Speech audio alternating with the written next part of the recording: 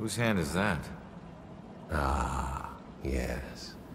That was just a sacrifice in the name of science. A flesh sacrifice?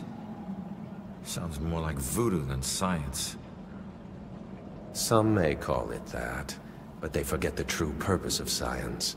To understand the world around us and all the forces that govern it. Just because the research may be unsavory at times, doesn't mean we should turn a blind eye. Besides, now I've got plenty of specimens to work with. You experimented on these people? Most of them are as good as dead anyway. I save the ones I can. The rest are being put to good use. Those were people, not guinea pigs. You're right. Now, if you don't mind, I'm quite busy.